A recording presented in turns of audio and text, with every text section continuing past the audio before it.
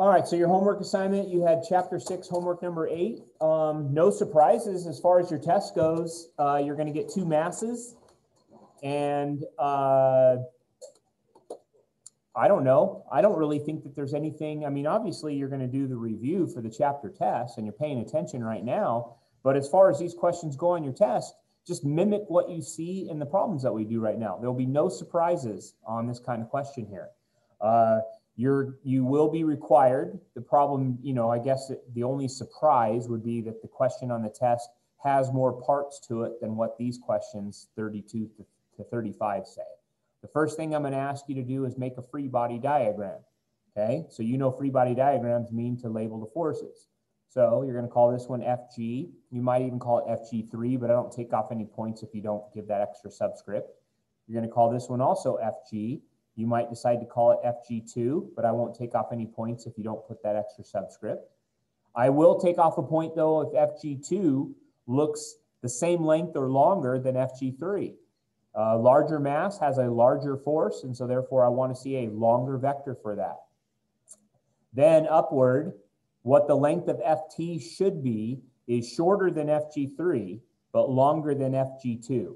I don't take off points for that either, but I do take off a point if the 2 FTs don't look the same length. So just know that on your free body diagram, if you draw it exactly like you can see right there on my slides, you're going to get full credit on that part of the test. Then your test, I don't think it actually says write an F-net equation. It doesn't. It just goes right into finding the acceleration. But I'll probably make this part of the question worth like 8 points. And that means that for partial credit, if I see the F-net equation, you'll get more partial credit than if I don't see any work done there. So what our F-net equation will say is we're going to take all 4 of the forces that we see present right now. I'll just start writing them down. Doesn't really even matter what order I write them down in, but there's a preferred order that makes more sense. Okay, so those are the 4 forces that are in the problem. Now we have to decide whether we want a positive sign or a negative sign for each one of them. So you have to decide whether or not you think they're helping the acceleration or hindering the acceleration. So you picture this problem where a 3 kilogram mass heavier than a 2 kilogram mass is going to cause the system to start to, where the 3 kilogram mass falls and the 2 kilogram mass gets lifted upward. So that means that in my scheme of vectors, this one here is helping make it fall. So I'll put a positive sign. This one here is trying to prevent it from falling. So I'll put a negative sign. This tension force here, maybe that's a little bit difficult for us to talk about yet, except for some of you have recognized that it's always the same process. If one's positive, one's negative, vice versa.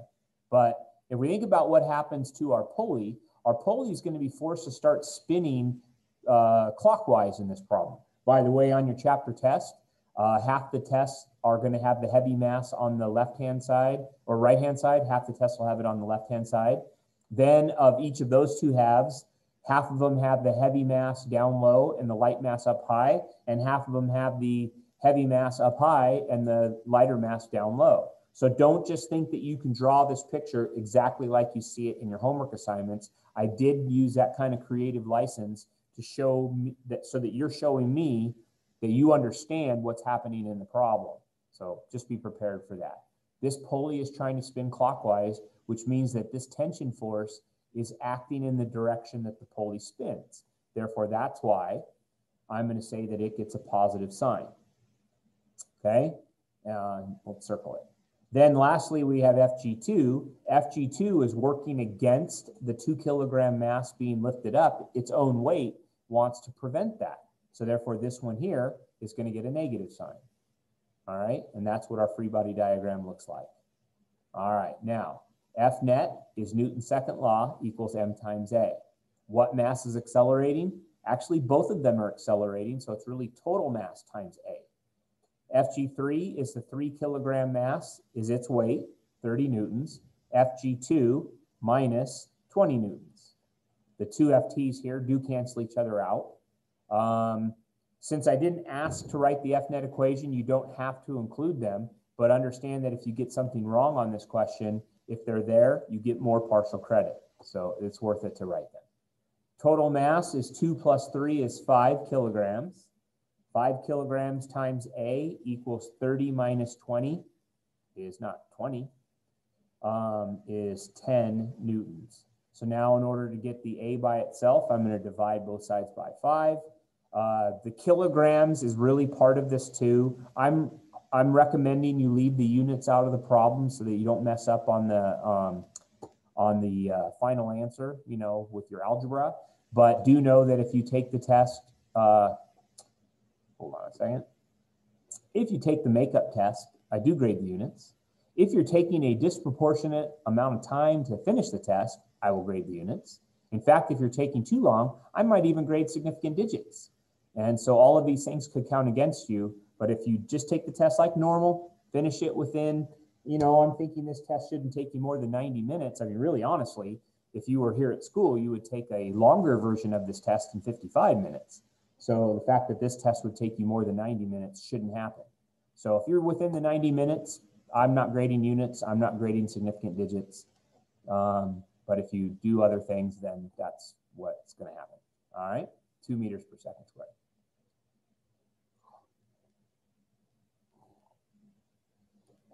Question number 33 says a 5 and a 3. So we do the same thing. So it's going to feel very robotic here today. I apologize for that. FG5, FG3, tension force, a little bit shorter than FG5, a little bit longer than FG3, and also the same length on both sides. I'm trying to make a 3 out of that. It won't connect it. There we go. All right, the F net equation says F net equals FG5 minus the tension force plus the tension force minus the FG3. I'll go through that plus and minus signs again on the next problem. We'll do it on every other one. Total mass times acceleration equals 50 minus 30. Total mass is 8. 8 times A equals 20. 2.5 times.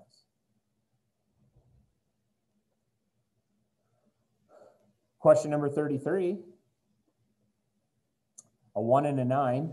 So if you were really to draw this to scale, FG9 and FG1, I would make it that absurdly different, right? There's a tension force this way. Now, how much tension force? I don't know, so I don't know how long to make it. I just know that the teachers could mark it wrong if they don't look the same length, and that FT is longer than FG1, but shorter than FG9. Okay, now we go to make our F net equation. F net equals, now I'm going to write down all of the forces here. Now, if you're a robot, you might start by, I'll do this in both different ways, in both the ways that you could do this. FG1, FT, FT, FG9, or FG9, because you've seen that that one's heavier, so we might as well put it first. FT, FT, FG1. Really, honestly, it wouldn't matter which one of these two sets of forces that you use, as long as you put the correct sign. So now we want to look at the problem again and go, okay, what's happening? What's happening here is a 9 kilogram mass is a lot heavier than a 1 kilogram mass. So this time, my pulley is going to spin counterclockwise instead. So any forces that help that happen, I want to make those positive. The forces that help that happen are this one and this one. The forces that try to prevent that from happening are this one and this one. Okay, so now as I go back into my F net equation, as I put my signs, if you do the bottom equation, which I think I'll probably see more of these on the actual chapter test, this one's positive, this one's negative, this one's positive, this one's negative. But if you were to write them backward, then we would just put the signs backward, right? I mean, it's still the same sign. FG1 is negative, positive, negative, positive. You'll still get the same answer. If by chance you don't do that, if by chance you put the 1 first and you go positive, negative, all that's going to happen is your acceleration will come out to be negative. I don't know that I would mark that wrong, because if you're looking at it from the backward perspective, you could call it a negative acceleration. That would be acceptable, except for if you turn your test in later than the 90 minutes required, then I can start taking points off for things like that, because it's not how I taught you. Okay, the proper thing that your textbook, me, Khan Academy, and everybody else is going to teach you, heavy mass goes first. So total mass times acceleration equals 90 minus 10. Total mass is 10. Those of you who contacted me on email, you're good people, because I subtracted 90 minus 10 and somehow got 70 instead of getting 80. My guess is I cut and pasted from something, maybe from an example. I don't know. Maybe I just subtracted 90 minus 10 and got 70, but it was a mistake on my part. Then divide the 10 to the other side, and we get 8 meters per second, not what this slide shows, which is 7 meters per second. 70 minus 10 is not, or 90 minus 10 is not 70. I should go back into the homeworks and see who put 70 there. And then in my mind, wonder why. That'd be a lot of work, but you know, you're a pretty small class. There's only 27 of you, and so far only maybe 20 of you have turned the homework in. So I should, and I know it's not Hunter, so I won't even look at yours because you already called me out on it. You weren't the first though. Somebody else called me out on it, and I think they got extra credit. Could have been Lori, because I see a 2 there in the extra credit column on my paper. So you might have been the first person to spot that. So you would be the people I wouldn't have to check, because, you know, I know that you're doing your homework yourself and then checking your answers with my answers and then wondering why they're different, because I did a dumb math there. Hey, look at that. The chat all of a sudden pops up. Not me, Mr. Purser. Don't look at my stuff. I can't get the chat to pop up here. How about the chat over here? What do we got to say today? Yes, they're just copying. I know it happens. Hey, remember, Hunter, that that you don't have to be a person who allows people to copy you either, right? So see, you and I are in the same predicament because we both know what we're doing. So then, you know, don't help, right? All right. Anyway, question number 35. Find the acceleration of this system. I already have the FNet equation written down there. Even though we still, if this was a test question, I don't have this one as a test question. It makes for an interesting scenario though, because the answer is easier. But because of the fact that it's not robotically the same as all the other problems, that sometimes makes things harder, is when you have less to do. So when you put in FNet equals M times A, and then you put in for 3, 30, the two FTs cancel each other out. And then for 3, you put in 30. Right there, total mass is 6 times A equals 0. That tells us that the acceleration has to be 0. In other words, if you hang two masses that are exactly the same weight from in a coupled motion scenario, it's not going to move, or it's not going to accelerate unless somebody like gives one a little push. Then it'll start to move at a constant speed, but it doesn't accelerate. Which this question comes up in AP physics because of the fact that then the next part would be, could we solve for what the tension in the rope is? Okay, well now, if all you did was looked at this part right here, we know that the weight of the object has to be equal and opposite to the tension, otherwise there'd be acceleration. That's like fundamental to these problems. We make the vectors a length to tell us whether or not there's acceleration or not. That's what the very first section of the chapter was getting us into. So here, these two are equal and opposite. I know that the tension force must be 30 newtons because it's not accelerating. The two vectors have to be the same. In fact, all 4 vectors in this problem all equal 30 in this problem. Question, that's it. That brings us to today's notes. And you do have one of these on your test. There's a little bit less to do here, but you know what's funny, Dallas, before your comment gets sent up out of the chat, gets buried there, cheating is just called teamwork. You know what? That's the funny thing about real life, right? You guys are living in a scenario that's not as real life. In real life, even your teachers, where did I get these example questions? I took them from a textbook, right? So wouldn't that be considered cheating? Wouldn't be the fact that I'm using teamwork, or I'm not even doing teamwork because I'm not contributing any of the work. Somebody else, a professor, wrote the textbook. Now, where I did contribute, we had to come up with the cash to buy the book. But real life jobs, you don't tend to have to do things by yourself. You tend to have a team that helps you work. So high school doesn't necessarily perfectly mimic real life, does it? Because of the fact that we are making you work completely by yourself. Not always. Some of your classes, I know that you do group projects and things like that. In my classroom, you guys do labs. But what do we know about your labs? We know that there's a lab leader and then a bunch of lab chumps, right? Can you picture last year, lab group number, I don't even know what number, I don't know if you guys were at station number 5, but there was a young lady that would be working on the lab while her bestie would be sitting up on the counter with her ginormously large phone, just sitting there pushing the buttons on it, right? Does that sound familiar to anybody that's out there? Eating Cheetos, exactly. See, you even know what I was talking about. Cheetos. Who would eat Cheetos?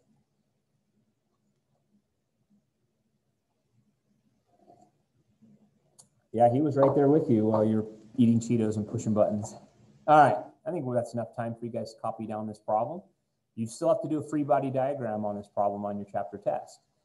You don't have to color code your test question. My test question will be, or my examples will be color coded, but you don't have to because you're just using a pencil anyway, or one single pen.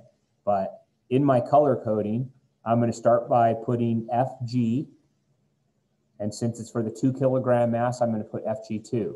Now, over here for the 1 kilogram mass, I'm using a color code. I'm going to draw an FG1 in a different color. You'll see why in a moment. Now, that 1 kilogram mass is being pulled by the string. Meanwhile, the 2 kilogram mass is being held up by the string. So it makes sense for us to still have a tension force in the string. And since we expect acceleration, that tells me that I should make the tension force shorter than FG2. And then I should make the tension force the same length, pulling on FG1. Okay? So far, so good. Now, there's one more force that goes into this problem. If all that was occurring was the 1 kilogram mass had its weight force downward, then we would have that accelerating downward. But obviously, it doesn't accelerate downward because it's on a table. So therefore, that tells us that the table is exerting an equal and opposite force upward, and we call that table force Fn. Remember Fn, the normal force? Here it is again. It's rearing its ugly head right here at the end as we finish up the chapter. Okay, now, in F-net equations, which I don't require you to make the F-net equation on this problem on the test, I do ask you to draw the free body diagram. It does not have to be color-coded. Yes, the forces have to have subscripts. They don't need the 1 and the 2, but they need the G's, the T's, and the N's. Okay? You have your F-net, or you have your free body diagram. Now I'm going to make an F-net equation, which is not required on your test. Your F-net equation says FG2, FT, and FT. Notice this time I did not include FG1. In the previous problems, excuse me, I'm getting all choked up on this stuff. In the previous problems, mass 1 was contributing a force that didn't want to let mass 1 move upward, right? Mass 1's weight was downward, but mass 1 itself was being forced to accelerate upward. So the weight of it was in the direction of its motion. Well, it was in the opposite direction, but it was still in the same axes, right? The same dimension. Here, mass 1, because of the pulley, because this is what pulleys do, pulleys change direction of forces, the pulley is causing mass 1 to be pulled forward horizontally on the table. So the direction of its acceleration is horizontal. The direction of its weight and normal force are vertical. Therefore, these two green forces don't get to go in the F-net equation. Okay? Confusing, but I just gave you the reasoning for it. I'll give it to you again on the next problem. Right now, let's just finish this one up. Total mass, or I'm sorry, F-net is total mass times acceleration equals FG2, and then the but we didn't talk about the signs yet. Okay, so if we think this situation, which makes sense, this pulley is going to spin clockwise. If it's going to spin clockwise, that means that this force is helping that happen. whereas this force is trying to prevent it. So therefore, in terms of signs, this one's positive, this one's negative. Then this tension force, just like in the last section, it's opposite its counterpart. In other words, it's helping the rope slide around the pulley. So therefore, it helps the pulley spin, and therefore it's positive as well, which is nice because then what that means that we can just say these two cancel each other out. Let's not put that though, because that's ugly. You write that on your notes, it might be in the way. All we end up with mass total times A equals 20. Mass total is equal to 3. Divide both sides by 3, and we get 6.7 meters per second squared. Now let's talk about the concept again. The 1 kilogram mass did not contribute any force to the F-net equation. But what it did do to this problem is it contributed overall inertia. It contributed mass to the F-net equation. So in other words, this 2 kilogram mass here, okay, now I'm going to draw something. Please don't draw this on your paper. If this table was set up on the edge of a cliff, and you set this up like so, this is what you would do in the classroom with your lab table. If you were to cut this string, this 2 kilogram mass is going to free fall at 9.8 meters per second squared. But if you don't cut the string, the other mass contributes to causing the acceleration to only be 2/3 as much because of the fact that it contributes some inertia. It contributes some mass to the overall problem. Okay? That's the concept. Question number 2. We only have 3 questions today, I think. That's nice.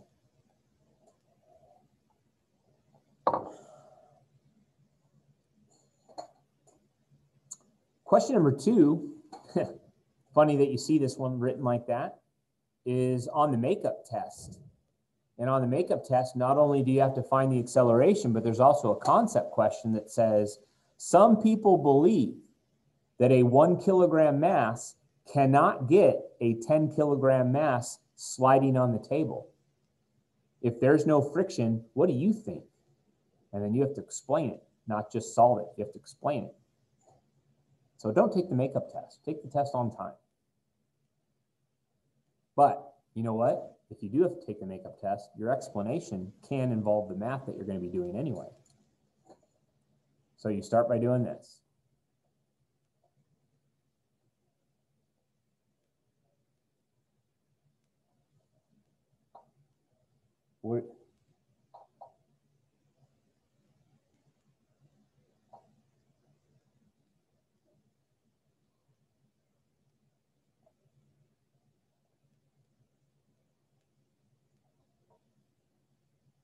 I don't even know what you guys are talking about. I think I missed the first part of that chat. Okay, so we begin by FG1. Okay, now we know that FG1, the mass doesn't get to free fall because the rope is pulling on it. There's an FT. I know you're sitting there going, why is he drawing those forces so incredibly small? It's because the truth is they are really small. The FTs in this case are less than 10 newtons. Less than 1 kilogram of mass is what's there. So it causes everybody to be a really small force. What's a ginormous force is the green one that doesn't get to go in the equation. This one here, FG10, is 10 times longer than FG1, and therefore FN is also 10 times longer. Those two are equal and opposite. They cancel each other out. They also don't contribute to the F-net equation because the movement of the 10 kilogram mass is that it's going to accelerate horizontally. So its own weight force doesn't get to contribute to the F-net equation. Our F-net equation says F-net equals. Also, don't forget, I said this to you beginning of the chapter. It's time for us to remember this.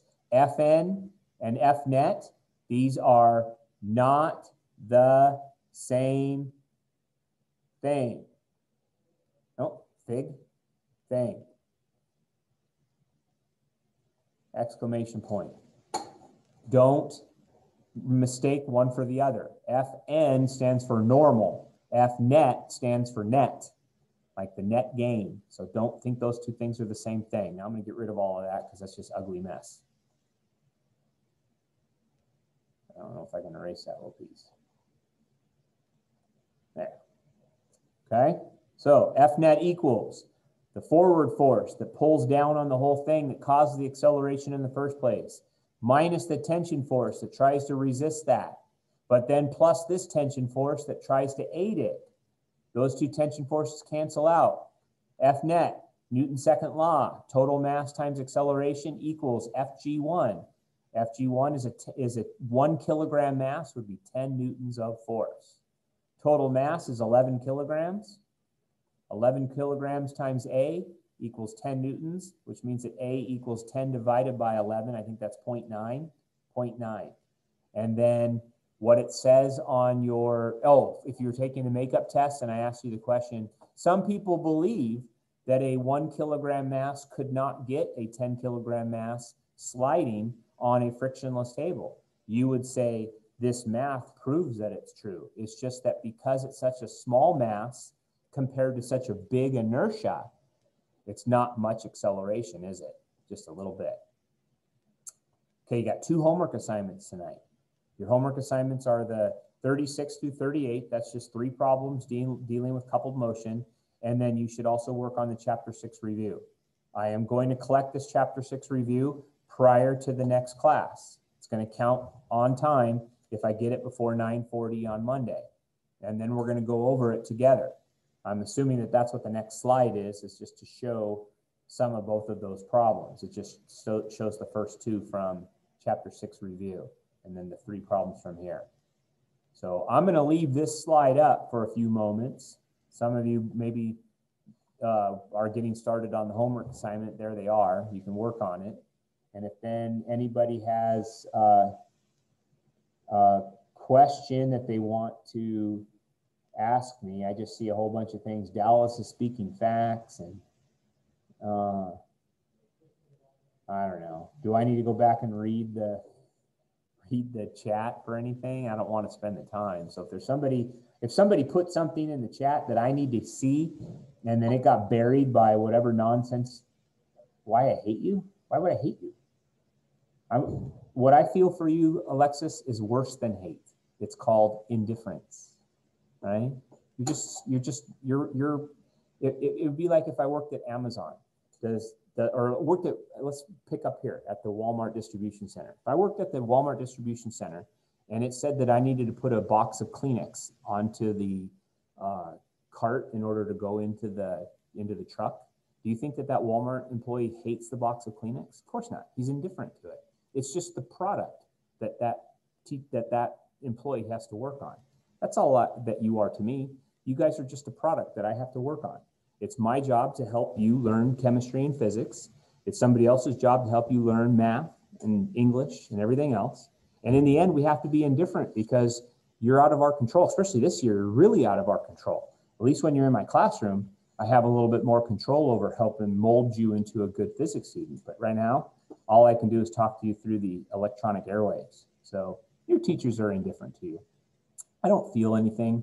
If you think that I want to try to suppress your score, I don't. The only thing I'm going to do is I'm going to get even. In other words, if you make things difficult for me on test day, I'm going to make things difficult for you on your test score, right? So if you just do everything normal, I'm going to do everything I can to make sure you get a good test score. So you do the best you can. So I don't know if all your chat was about that, but that's it. I am done. So I am going to ask you to go have yourself a lunch or whatever it is you do before you go to your 11. You guys got a long time too, till 11:40. Get your homework done. And if there's anybody that would like to stick around and talk to me, I'm just going to sit here and we're going to wait. I'm going to close this, stop share, stop recording.